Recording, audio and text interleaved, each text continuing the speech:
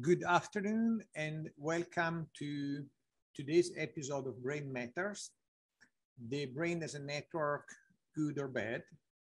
I will moderate the session and the presenters will be Borana Dollomaja, Pierpaolo Sorrentino, Giovanni Rabuffo. Important to note that the questions have to be posted via the question and answer button that you find in your Zoom menu. And all the questions will be answered at the end of today's session in series, in sequence. So please remember that. We can start. And I briefly introduce myself. I'm Egidio D'Angelo. I work on brain physiology and brain modeling, and I'm part of the Human Brain Project and eBrains. The point that we want to make today is about the importance and the goodness of making networks and models of networks of the brain. And in order to confront ourselves with this important issue, we needed to consider two aspects, two sides of the medal, that are the bottom-up and top-down strategies for multi-scale brain modeling. It will become clear soon what it means, bottom-up and top-down. To give you a flavor of the importance of the issue, I just show in this slide a couple of initiatives that are now running at the European level. One is the Human Brain Project that I already mentioned. That's the leading project for brain research and modeling in Europe over the current 10 years, will last in 1.5 years. Then we have 3 new projects that are enforcing the concept of neurotwins or brain twins, digital reconstruction of the brain that leverage on the data coming from advanced imaging techniques and investigation techniques of the living brain. They leverage also on cellular neurophysiology, but eventually they generate models of the brain that can be used as digital twins or counterparts of the brain of a single person. You can imagine the implications that this can have in terms of neurological sciences and biomedical applications.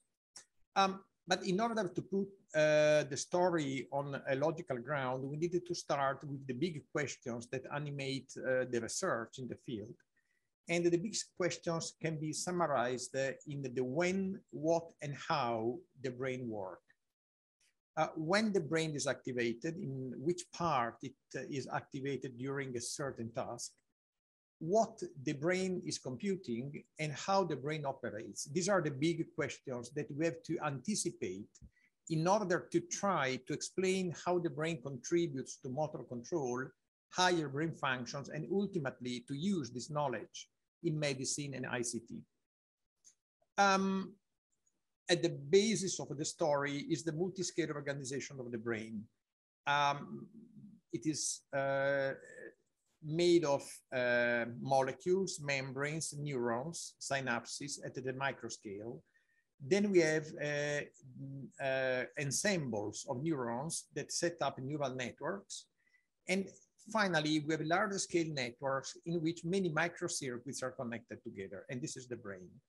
And correspondingly, there are different ways of measuring what the neurons, the multiplicity of neurons, or the area of the brains are doing. We'll go through this in part in my presentation, but also in the presentations that will follow. So this is an example of what we can learn about the brain. This is an example of connectome between the two parts of the brain, quite far apart one from each other, are the cerebellum that is at the bottom and the cerebral cortex at top. The connectome can be reconstructed using MRI techniques, magnetic resonance imaging techniques, based on diffusion imaging. Another way to understand the brain is to use functional connectivity techniques. based on the bold fMRI effect, and this allowed to generate task-dependent representations of the activity of the brain, but also representation of the resting state networks that are recorded when the subject is not engaged in a specific task. This gives us a picture of what are the areas of the brain that activate in a certain condition. They answer the question of the when. The questions of the what and of the how are not so easy to answer. And they require eventually to model the brain. So modeling the brain gives a further insight into the issue.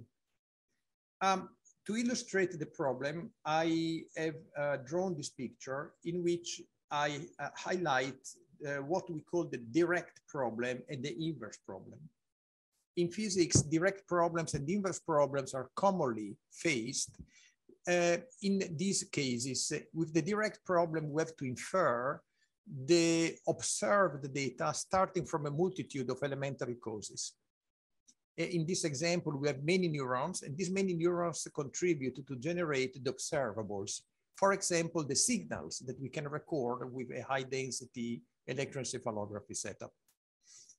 The other way is that we have the electroencephalography setup, and we measure a lot of traces from the electrodes, but then we wanted to understand what are the elementary causes that generate them. This problem is quite nasty, it's difficult to solve, and it's called as an inverse problem. In clinics, obviously, what is faced normally is the inverse problem, because what we do is to measure the activity of the brain of a subject. We can also generate a reconstruction of the connectome of the subject brain, but then we do not know very much about the neurons, what they are doing, how they are arranged, what are the principles that govern their function in that particular brain. The story has been elaborated over the years, and now we have a sort of scheme that allows us to move inside this sort of forest of actions that we have to take to generate models. This light gray box is the box of cellular physiology and cellular modeling. We can take data from several levels of the brain structure and function and come up to, for example, simplified or detailed microcircuit models that you see inside here. These models are not very useful in terms of understanding directly the function of the whole brain, but they can become instrumental if they are inserted into whole brain simulators. The whole brain simulators are here in the dark shaded area. You see the virtual brain models that will be one of the main targets of the presentations today. And these virtual brain models are generated starting from the brain connectome and from the neural masses, which are compact representations of the activity of multitudes of neurons. They're quite abstract representations, but they can capture several high-level properties of the neuronal mass. These neuronal masses go into the nodes of the virtual brain, but can be substituted by mean field models, which are a bit more complicated. They also take into account the variability of the response. They are statistically more complicated than the neural mass. And they're much closer to the neurons that constitute the network. Or we can also transplant simplified microcircuit models or spiking neural networks directly into the nodes of the virtual brain. I will give you a couple of examples of this in the next slides. In this example, you see a neuron modeled using advanced modeling techniques with the dendrites, the soma, the axon, and this model generates action potentials. It works much like a real neuron. And for this reason, we call this kind of modeling realistic modeling. When many of these neurons are connected together through synapses, the result is this kind of representation on the right. And this representation on the right is a microcircuit. This microcircuit can be made of tens of thousands or hundreds of thousands of neurons, but since the representation is very low level, is based on ionic channels, membranes, receptors, and new single cell mechanisms, it is still at the micro level. So it is a microscopic model, even if it is big. The grain of the model is very, very low, is a low level model. Okay, in both cases, we have a way to understand and counter test the properties of the model using recordings in single neurons or in multitudes of neurons, as shown in the bottom line. Okay, this is the world, the micro world of the neurons and the microcircuits. Now, we move a bit higher. The network that you have seen in the previous slide can be simplified. For example, bottom left, this is a simplification using what we call single point neurons. And this simplification retains most of the important properties of a real network. This spiking neural network, simplified, can be inserted or implanted or embedded into a virtual brain, like in the top right picture, or in a robotic controller, like in the bottom right picture. So basically, we can transfer biology through several modeling steps into the virtual brains and into the robotic controllers, obtaining a representation of the multitude of neuronal activities that are generating the ensemble activity of the system. So basically, we're playing with the direct and the inverse problem. And we're trying to reconnect and mix them up in order to understand how the brain actually works. An important point is here, and this is, I'm close to the end of my introduction, is what will be discussed today, is the virtual brain model. This virtual brain model is generated with MRI data that are the basis for the empirical structural connectivity matrix, and also the basis for the empirical functional connectivity matrix. The structural connectivity matrix is the starting element to build up the connectome. The connectome is remapped in a 3D space, the space of a virtual brain, actually. It is remapped into this 3D space, which is parcellated into each parcel that is relevant to our simulation. And to our model, we put a node. There can be hundreds of nodes, depending on the grain of the virtual brain model. This is something that the speakers will explain better. And in each one of these, we can have neuronal masses, mean field models, or spiking neural networks. Once this model is set up, it can be used for simulations. The simulations generate a simulated neural activity, and this simulated neural activity can be recompacted into a simulated functional connectivity matrix. Now we have a functional connectivity matrix simulated and one empirical. The two matrices can be compared. We can extract a parameter that tells us how well they compare one to each other. And then the model can be optimized through several iterations in order to match in the best way the empirical connectivity matrix. What are the parameters that are extracted? The parameters that are extracted are, for example, the global coupling, which indicates the global connectivity of the brain, the local coupling, which is the coupling inside the subnetwork of the brain, the local neuronal activity, which means the intensity of firing in a certain region, and the local excitator-inhibitory balance, a very important parameter. So depending on the neural mass, one can have these parameters or other parameters, and these parameters can be taken globally or also individually in some specific nodes. And this is the knowledge that we gain about the system by looking at the ensemble signals and trying to understand what are the hidden causes that generate the activity of the system. This is a dynamic model. So we are working with neuronal dynamics or brain dynamics, starting from brain structure and brain function. So the triad, structure, function, and dynamics, is summarized into this kind of models. Clearly, before coming to this, we need an infrastructure, we need modeling workflows, we need atlases of the brain, we need data repositories, and all these kind of things have been constructed during the last years and have been coordinated into a framework that now is being managed and developed by eBrains. We have systems for brain modeling and simulation that leverage on high performance and neuromorphic computing platforms, on systems for storing the data, on brain atlases, and so forth. And eventually, eBrains is generating a system made of hubs in which these central facilities or core facilities are distributed and used by several hubs working in several European laboratories. My story stops here, and it was designed to introduce the presentations from the speakers.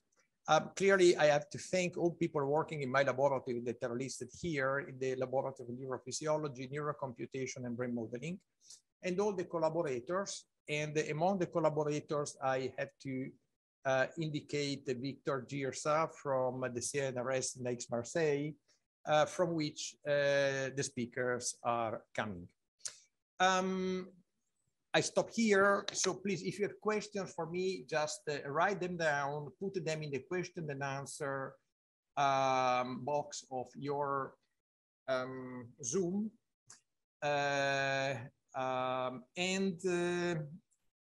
Okay, I pass the word to Borana.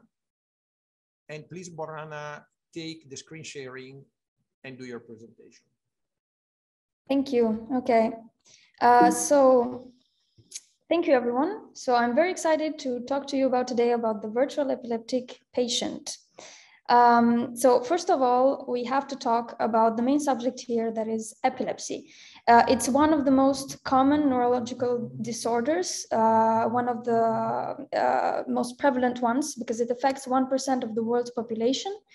It consists of recurrent, unprovoked seizures, which can have different frequencies. For some patients, they can have a few seizures per year, others can have a few seizures per day. So it can have a lot of variability. Even the symptoms can be very different. They can go until loss of consciousness. The causes of epilepsy are also very, very hard to determine, and they can have many different causes. In any case, for 2/3 of epileptic patients, so anti-epileptic drugs are a possible treatment for them, which work quite nicely. However, 1 in 3 epileptic patients is resistant to these medications. And this is the type of epilepsy we're addressing here. For these patients, brain surgery is the possible treatment. But prior to brain surgery, these patients, they undergo, first of all, non-invasive tests. They can, so clinicians will look at their symptoms, they will look at non-invasive brain imaging data, but also prior to surgery, minimally invasive electrodes, which are called SEEG electrodes or stereotactic EEG electrodes, are implanted into the patient's brain because they allow a very focal recording of the activity in the vicinity of that zone, so in a radius of less than 2 millimeters, and they can go deep in the brain. So here in the middle, I'm showing you an example of what an SEEG recording looks like. With the seizure onset and offset that is marked by the clinician, you see that a seizure is, first of all, an abnormal electrical activity of the brain. It's highly synchronized, so you can see this offset period is highly synchronized, and also, well, it causes symptoms that are unpleasant to the patient. However, after surgical resection, after the clinician has made his decision, has looked at this data, only about 50% of these patients are seizure-free. So it means that there's another 50% of these patients that still will continue to be epileptic. And this is where the virtual epileptic patient pipeline wants to enter and wants to help these clinicians into better diagnosing the epileptogenic zone, so the regions of the brain which are responsible for the seizure onset. And as Egidio very, very nicely explained, Here we use multiple brain imaging modalities, mainly MRI, which can be T1 MRI and diffusive MRI, an atlas, a CT scan. So we integrate all of these into a virtual brain model. And just like Egidio explained, we represent the brain regions by network nodes, and we connect them together through the tractography we get from the diffusive MRI. We also locate the SEEG electrodes taken from the CT scan, and also what these SEEG electrodes are recording, we take it from the SEEG recording. Now, what Egidio also explained is that in every model, in every single node, we will put a mathematical model, which will then allow us to run many simulations. The mathematical model employed here is the epileptor. The strong point of the epileptor is that it can mimic seizure dynamics. So as you can see in the empirical data, this is a seizure-like event from the hippocampus in vitro. And in blue, this is a recording from a population of neurons. As you can see here in the middle, we have, this is a direct DC recording. So it is characterized, the seizure, by a jump in the baseline and then this high frequency activity that is, well, quite visible to the eye. There are also some other variables. Here we show oxygen levels or NADH, which is related to ATP consumption. So these variables also evolve in time, and they also affect this occurrence of a seizure here. And the epileptor also mimics these kinds of dynamics. So it has a slow variable in red here, which guides the system in and out of a seizure, but also this line in blue here, it's the population dynamics that will be either in the interictal state, so interseizure state, or in the seizure state characterized by a very fast baseline jump and then this high frequency spike and wave and fast discharges. However, in order to optimize our pipeline and to estimate the epileptogenic zone in a very fast manner, what we do is that we keep what is most essential in the model. And for us, it's this slow variable that we keep. And then we simplify our model into only 2 dimensions by keeping either a resting state, a baseline, what we call, or a jump from the baseline. And this baseline jump here will characterize what we call the seizure state. So we'll have 2 different states in the epileptor. Why is this important? Because also in the SEEG recordings, we can do something similar. We only keep in the SEEG recording the part that we care about most, the part prior to starting a seizure, you will be in the baseline. And then when the seizure starts, we will jump from the baseline. When the seizure ends, we go back into the baseline state. So this will give us this envelope over the SEEG recording, which we call data features. And these data features, they look a lot like the time series of the reduced epileptor model. And what is nice about this is that then this reduced model would have fewer parameters to adjust. And just like Egidio said, we can run many, many simulations and we can find the best parameters that could fit to these data features. And once we find that, the parameters will tell us, in function of their values, if you're in a seizure region, a region that is seizing, or a region that is not seizing. And this is how we get this EZ estimation, epileptogenic zone estimation. Also, validation is very important. First, we do our validation of this pipeline by using high-resolution synthetic data. And this is good because we have the ground truth. Basically, we choose the ground truth. We choose which regions are going to be epileptogenic. We run a simulation with a very high-resolution neural field. And then it's what Egidio said, we can map this activity back onto the electrodes by using this forward solution.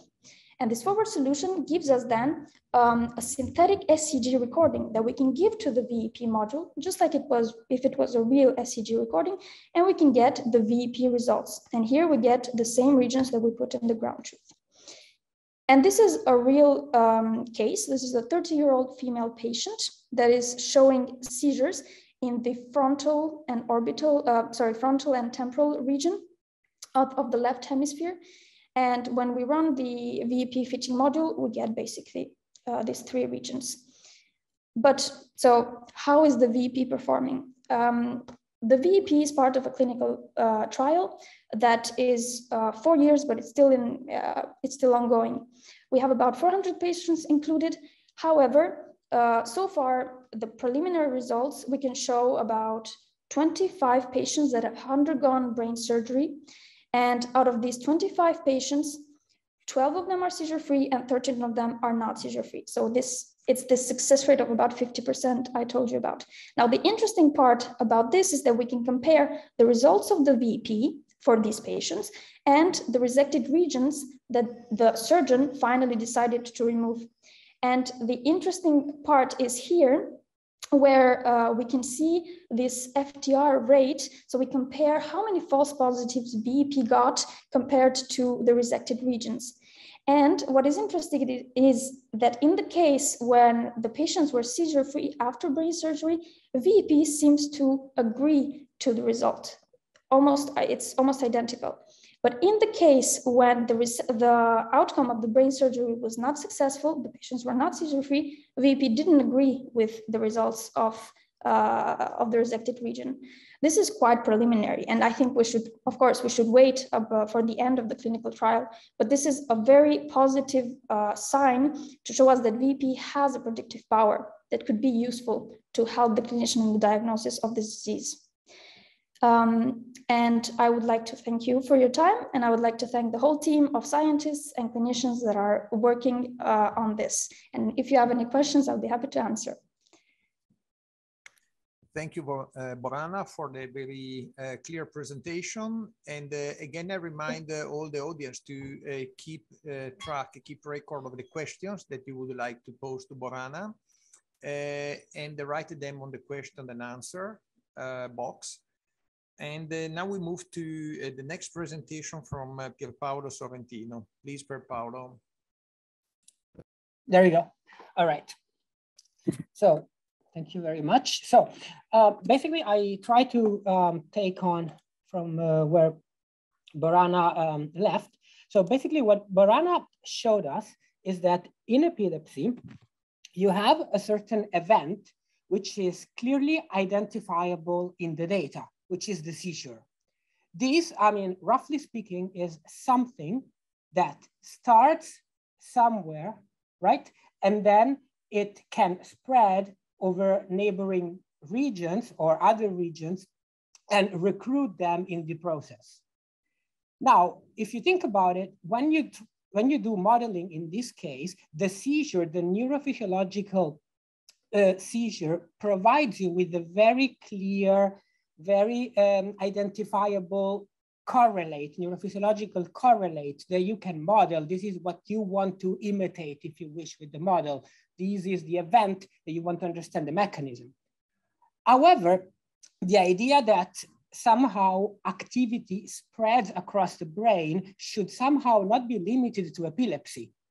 After all, for whatever complex behavior we have, we expect regions to interact. We expect their activation, their interchange to succeed with specific sequence in space and in time.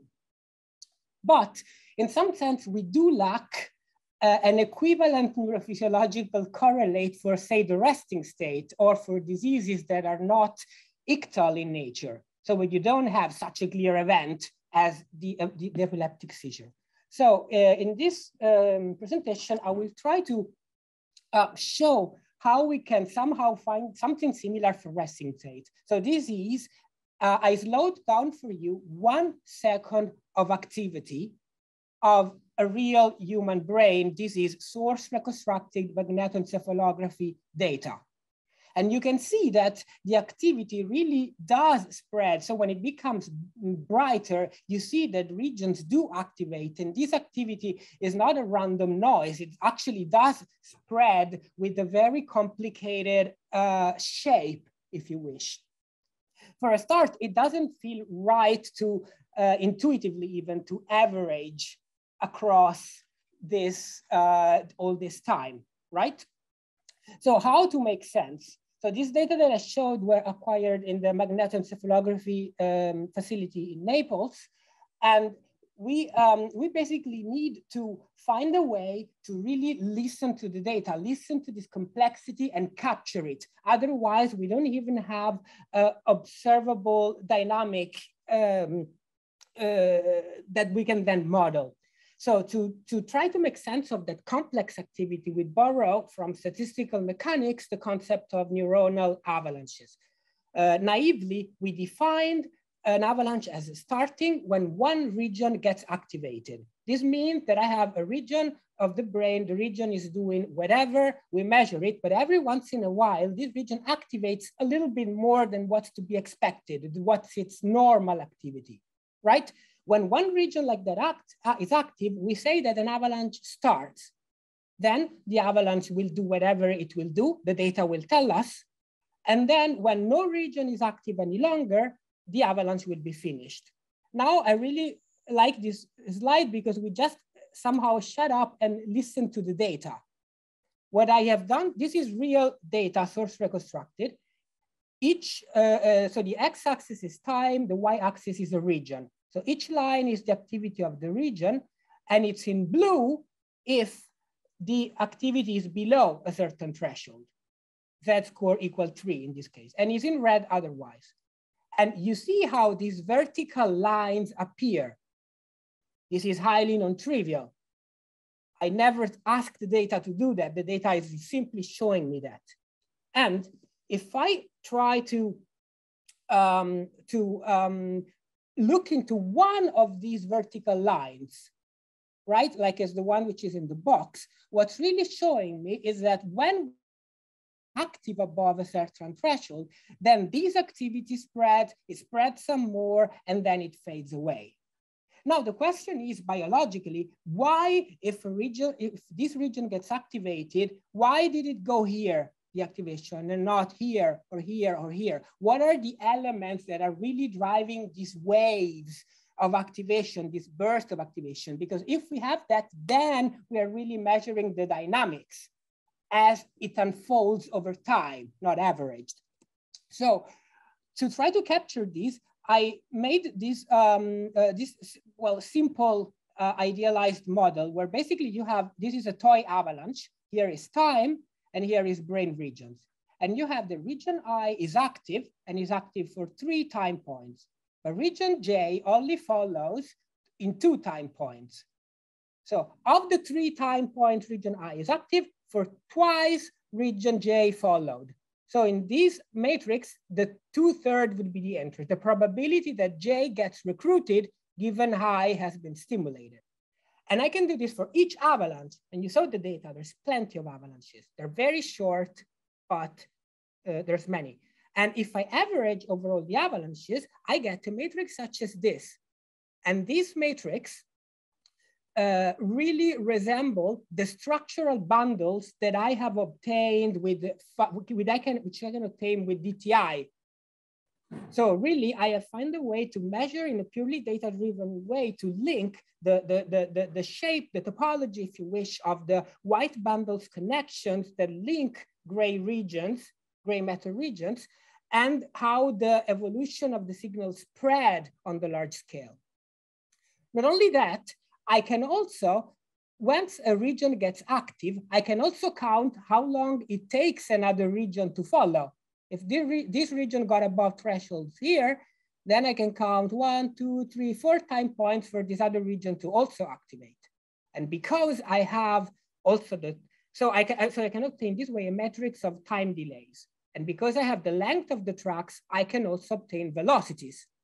So I can have a distribution of the velocity of conduction in the central nervous system, somewhat alike the conduction velocity that has been doing for ages for the peripheral nervous system, but in the central. And this is a personalized feature that I can use and put in the model. Because so far when we model, we just think that if the regions are very far, the propagation will take longer. If the regions are closer, the propagation will take shorter. But really, we know that the property of the tracks do matter. So we try to capture these to make models more personalized. And we went in multiple sclerosis, and we even checked that at the single patient level, the tracks that were lesioned as demonstrated by a structural MRI are also the tracks that are slower at conducting these impulses. Meaning that perhaps we can also try to make this model, bring these models into more diseases. future direction will then be to somehow link this to real models. Like I'm talking about this spreading of activity, but I'm not really saying what is the mechanism that really drives this spreading. And for this, Giovanni will take on and will talk about how we can model this kind of activity at different time scales so that you get a mechanistic insights on the mechanism. And thank you very much for your attention. Thank you very much. Thank you very much, Pierpaolo. The presentation now will continue with Giovanni Rabuffo. Please, Giovanni, share your screen. There we go. Can you see it? Yes. Very good. So, hello, everyone. Thanks for joining this session, and thanks to the organizers for setting up this webinar series. In the next 10 minutes, I'm going to introduce you to our recently published work where we investigate on the neuronal mechanisms allowing for the emergence of dynamic resting state networks. In the previous presentation, we have seen that even at rest, when we are not involved in any specific task, the brain's activity is not just noise, but it reveals structural activity patterns. Also, the slow time scale explored by fMRI, patterns do appear. For example, the functional connectivity, also mentioned by Egidio, shows typical patterns of correlation across both signals at distant brain regions.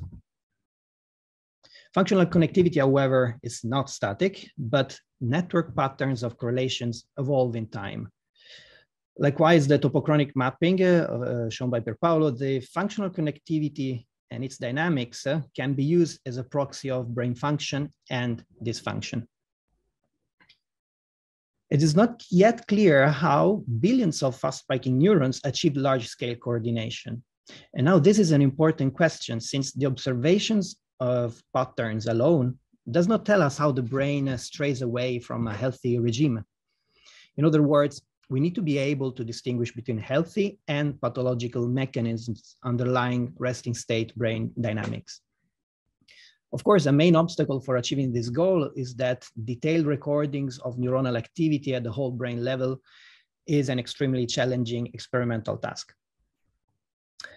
In order to get around this problem, we adopted an in silico approach where we simulated neuronal activity and studied what kind of processes can happen on a realistic connectome. We modeled each brain region using a next generation neural mass model that describes the average activity of a spiking neural network. At each time, in fact, the different states of the mean field variables, in our case, the average firing rate R and the average membrane potential V of the population, can be mapped to a specific synchronization level of the spiking neurons inside the region. For example, they can spike synchronously or asynchronously. The neural masses are then connected together according, in our case, to the empiric mouse connectome imported from the Allen Institute. Now, tuning the local and global model parameters, we simulated realistic EEG and bold brain signals, allowing us to study the formation of resting state networks and make hypotheses on their neuronal origins. So we started our analysis by studying the simulated bold signals and their correlation patterns. To study the dynamics of functional connectivity, we defined for every network edge a coactivation signal as the product of bold signals at two regions. Now, the carpet plot that is shown on the right reveals the activity of all the network edges together. As you can observe, large-scale dynamics is spontaneously organized in bursts of bold coactivations across the brain, similarly to avalanches, if you want, but now at a much longer scale. Each burst highlights a specific set of network edges. And notice that in time epochs, where without the bursts, the functional connectivity and correlations across regions are weak. Strong correlation and functional connectivity patterns are observed only in presence of bursts. Now, these coactivation bursts, therefore, can be considered as the building blocks of functional connectivity, but also of dynamic functional connectivity. In fact, the same coactivation patterns, this column in the Carper plot, can reoccur in time, which causes the correlation across functional connectivities, which can be separated by tens of seconds. We confirmed all these predictions in human and mouse fMRI data. Importantly, these modeling results speak clearly in favor of these bursting phenomena having a validity and not just being artifacts or of processing, for example, or scanning movement artifacts and so on. Next, we focused on the simulated EEG this time to explain how the bold bursts originates at the neuroelectric level. Analyzing the model, we report a mechanism by which a sudden change of synchronization of the neurons inside one brain region triggers a cascade of neuronal reconfigurations across the whole brain. Now, the reorganization of neurons is a stochastic event which occurs each few seconds in specific sites of the connectome. Therefore, neuronal cascades result in infraslow fluctuation, which means slower than 0.5 hertz, propagating across the whole brain. Depending on the ignition site and on the functional state at which the brain is operating, the neuronal cascade spreads through different connectivity patterns. Now, drawing from the field of criticality, neuronal cascades can be measured as clustering of neuronal avalanches, which, as Pierpaolo showed us, are faster, scale-free events occurring at the millisecond scale. Remarkably, we confirmed the existence of neuronal cascades in empiric human EEG data, meaning that we confirm the fact that neuronal avalanches indeed cluster at specific times at an infraslow pace. So far we have shown that both the bold and the EEG activities are characterized by intermittent bursts occurring at infraslow time scale. Finally, we demonstrated that the global signal of neuronal cascades in blue anticipates the bold coactivation signal in green by a few seconds. This effect was predicted in silico and confirmed in empiric EEG fMRI simultaneous acquisitions on humans. Together, these findings suggest that the fast microscopic neuronal events can have a driving role in slow resting state network dynamics by triggering cascades of neuronal reconfigurations, inducing bursts of bold fluctuations, and thus short-lived functional connectivity states. This new mechanism underlying resting state network dynamics highlight, once again, the importance of multi-scale approaches for brain studies, as Egidio reminded us. To conclude, addressing the main question of this webinar, are brain networks good or are they bad? So all previous presentations, mine included, have shown the utility of networks as a tool to make sense of brain data. In fact, networks provide a helpful perspective on the brain and in general on complex systems. However, network patterns alone don't tell us what the system actually does, and we need to look for causal mechanistic explanations. In other words, we need to identify what kind of processes can have place on the network. Brain function thus can be represented by processes happening on a network. Moreover, we should remember that networks themselves are not static, but they are dynamic, and that network context matters, which means that we must consider the possibility that brain stimulation, seizure propagation, as in the work of Borana, communication across regions, or even cognition might depend on the background brain state. So again, I'm Giovanni Robuffo. The work here presented was performed in collaboration with Jan Fusek under the direction of Christophe Bernard and Victor Yirsa, and now it's published in Neuro.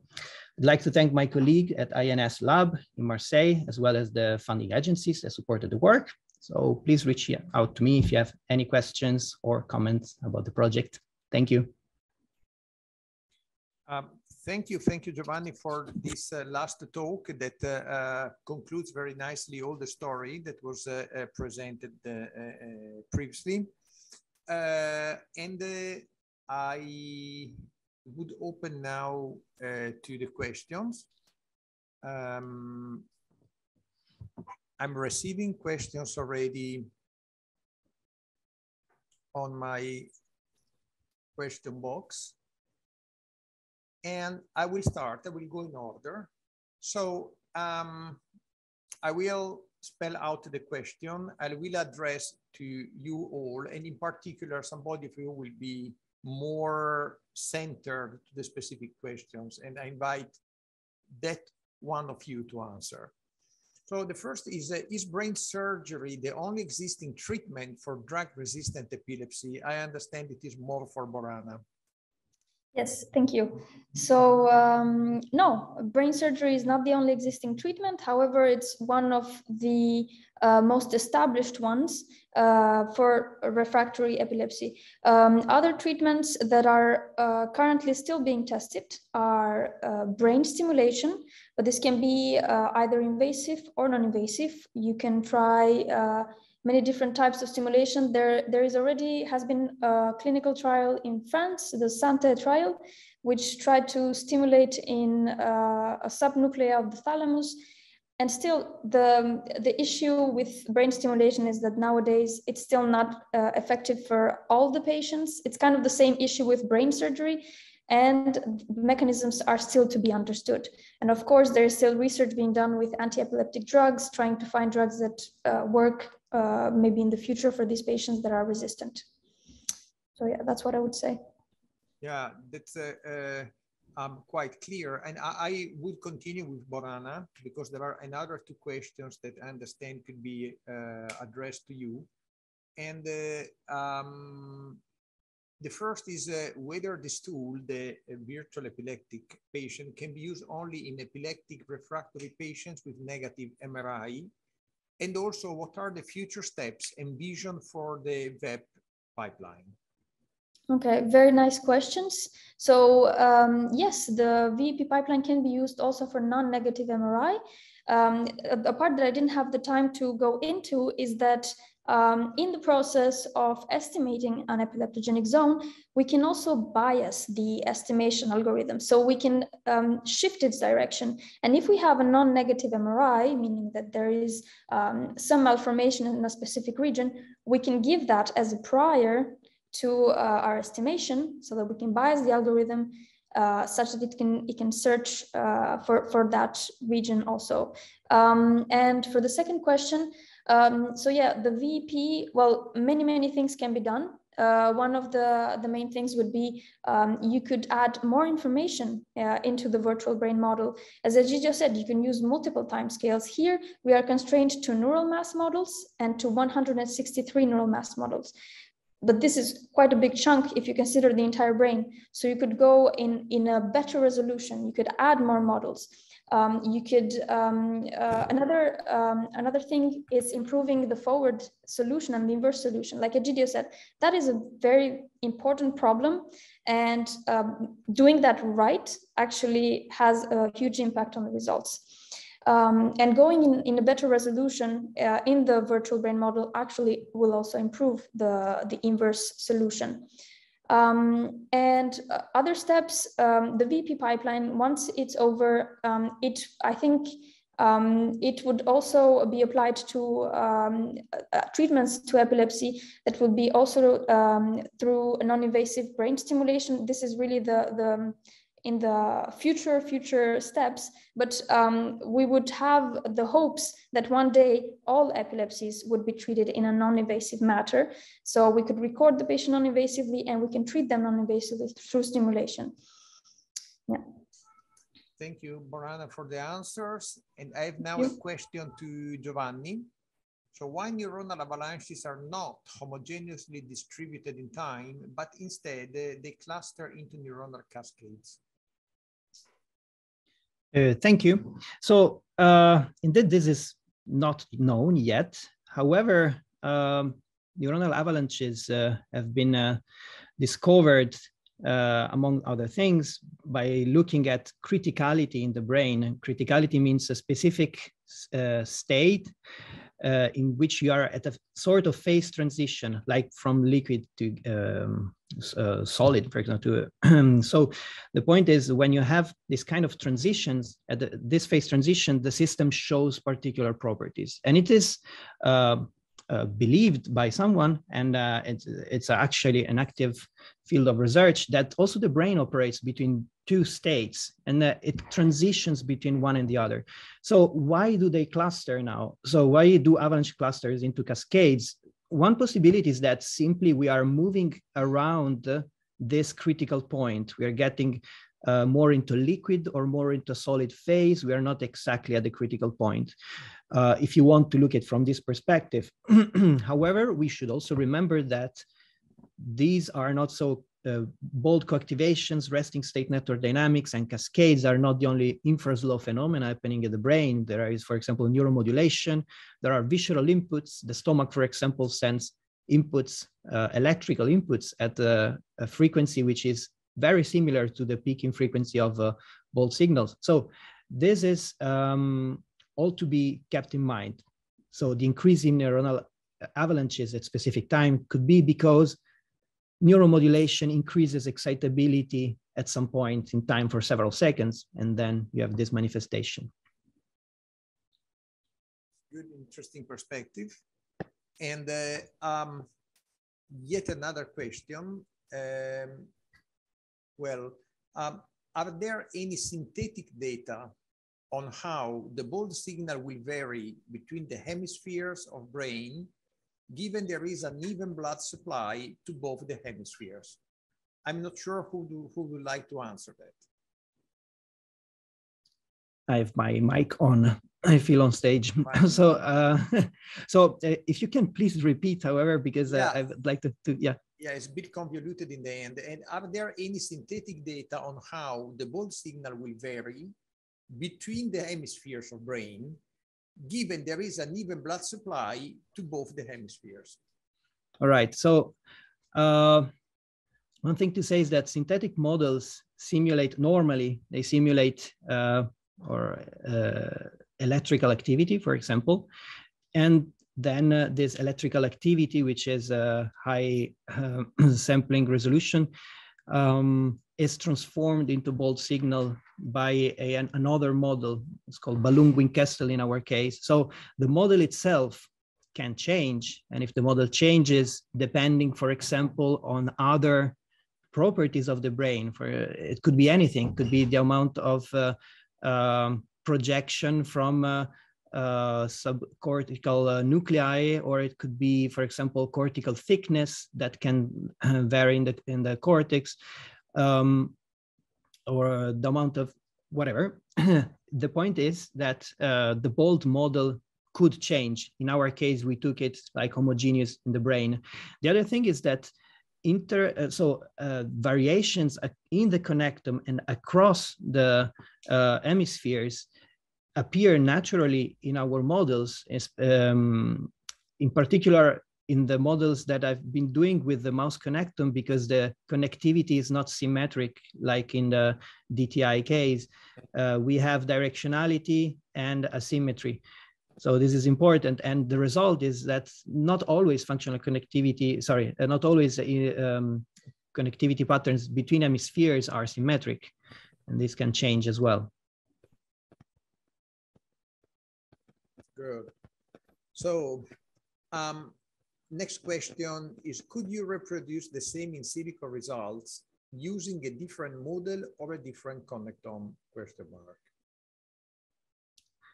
So different connectome, yes, we repeated our analysis on human connectome, and the principle is the same. So this is important because the model that we used is not that complicated. There are only two variables for describing one region. The connections are all excitatory. Before, Egidio, you reminded us that excitation inhibition balance is important. And of course it is important, but the results were predictive, which suggests us that not every communication in the brain has to be ascribed by for example, excitatory inhibitory oscillations due to excitation inhibition. This seemed to be a more general process. And in fact, when we cable the same model on another connectome, we obtain exactly the same results. So this doesn't mean, so these results are not quantitative. They are more qualitative in nature.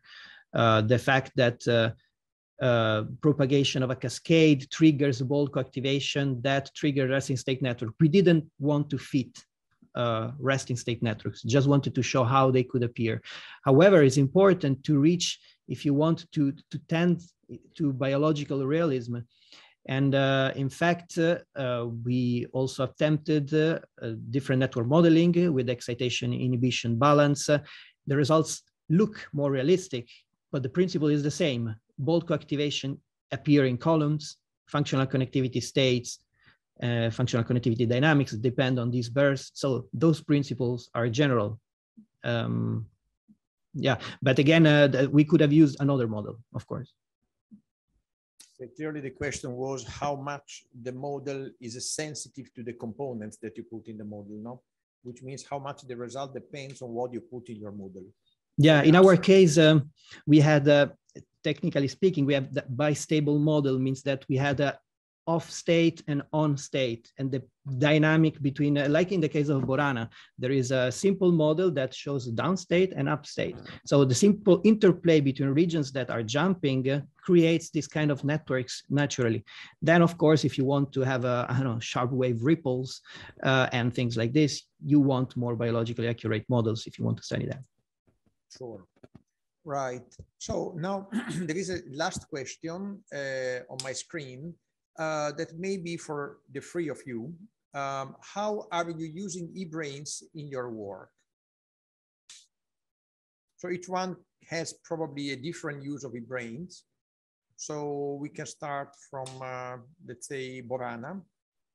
Yes. So for me, eBrains, this is not immediately related to this project, but it is related to how I generate my synthetic data. So as I showed the virtual brain model and the model that we use in it, the epileptor is a model that, as I said, can mimic seizure dynamics, and it can mimic them so well that we can also create let's say digital twins of SEG recordings. So in this way, we can take our patient examples and we can build the identical version as best as we can, of course, of them virtually.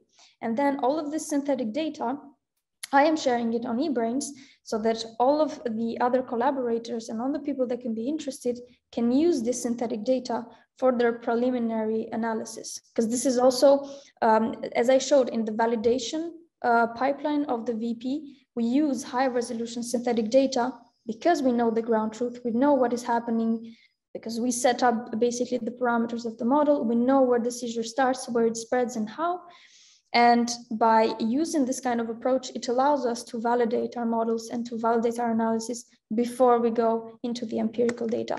So eBrains is a structure that allows me to upload my data and then to share it with others so far. Good. And for you, Pierpaolo and Giovanni, what's your take on this?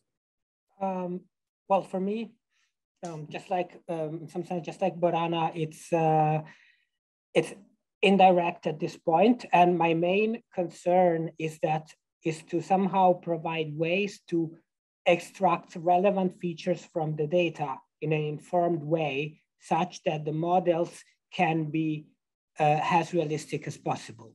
Meaning that it's been done for a while to, as everyone has showed, to include the connectome.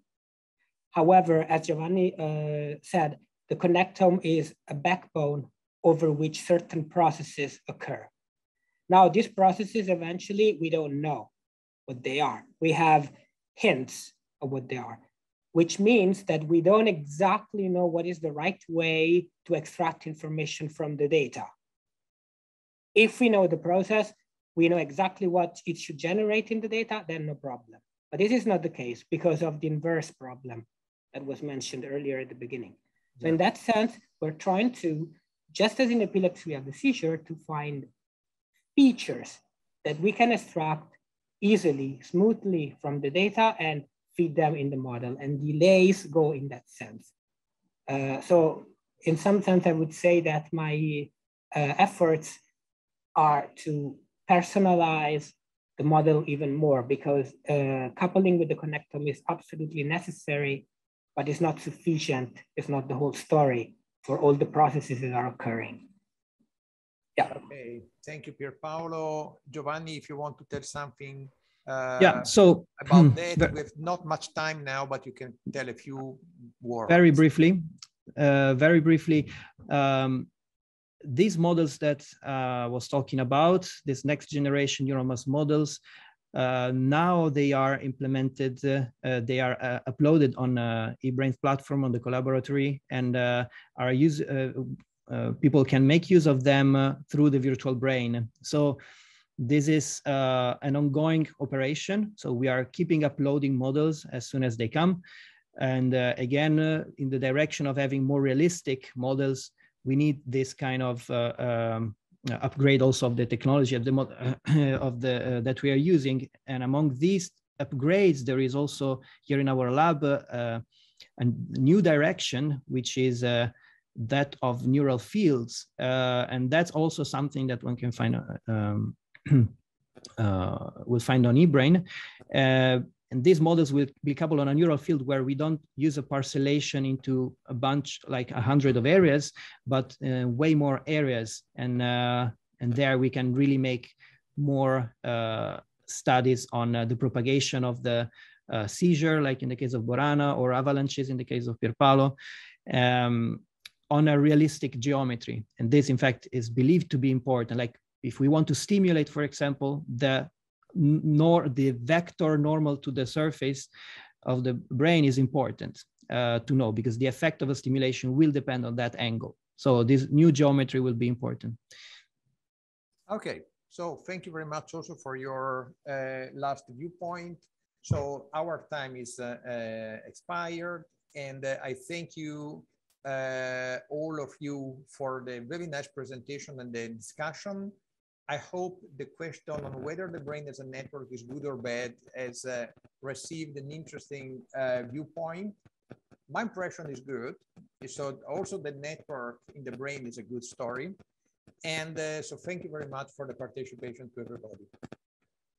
Thank you. Thank you. Thank you, bye, everyone. everyone. Thank you.